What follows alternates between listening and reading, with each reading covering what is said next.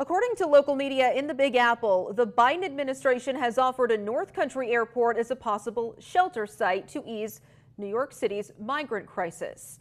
Well, the news is taking St. Lawrence County by surprise. Fox 44's Mike Coey joins us live from the newsroom with details on a story that really kind of has been going back and forth all day. It certainly has seemed that way, Lauren. WCBS in New York City reported last night Massena International Airport is one of 11 potential shelter sites the Department of Homeland Security has suggested.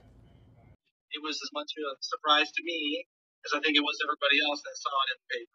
That was Joseph Sieber, St. Lawrence County's Commissioner of Social Services. He was told in a meeting several weeks ago New York City Mayor Eric Adams and his administration want to send migrants to communities that already have support services for asylum seekers. Sieber says Massena doesn't.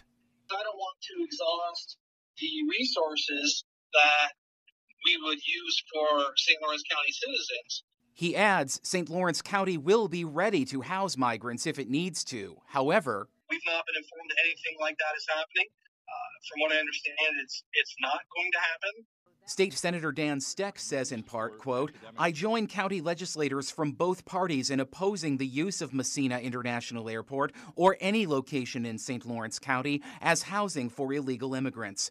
North Country Congresswoman Elise Stefanik says she'll do whatever she can to make sure Massena's airport is not used. She tweeted in part, quote, upstate New York and the North Country is not a sanctuary city. Now, Massena Town Supervisor Sue Beller tells us, Lauren, that town officials weren't notified in advance either. She also added she's the one who told Congresswoman Stefanik's office about all of this. Live in the newsroom tonight, Mike Coey, Fox 44 News. And Mike, Senator Kirsten Gillibrand says work is being done at the state level to deal with this.